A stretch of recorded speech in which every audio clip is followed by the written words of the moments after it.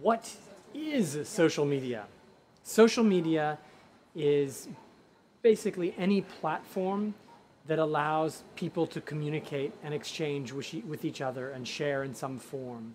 It all started back in the dark ages of 2004, early 2000s, where we had BBSs, which are much older actually, and forums where people would exchange information. They would meet with people they knew, they'd meet with people whom they didn't know, they would exchange information with complete strangers who shared a very narrow personal interest.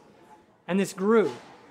Eventually we got Facebook, we got Twitter. These platforms were much more friendly for non-technical people to use, and they've grown in the usership up to almost a third of humanity now is on these social media platforms. What's interesting is out of that has grown entire new industries that did not exist before.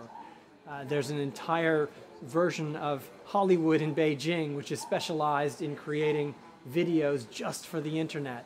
We have our YouTube influencers. It's changed the pathway to fame. It's no longer just going straight through Disney to become a famous person, but you can actually go through YouTube, build your following, and then Disney will be chasing after you.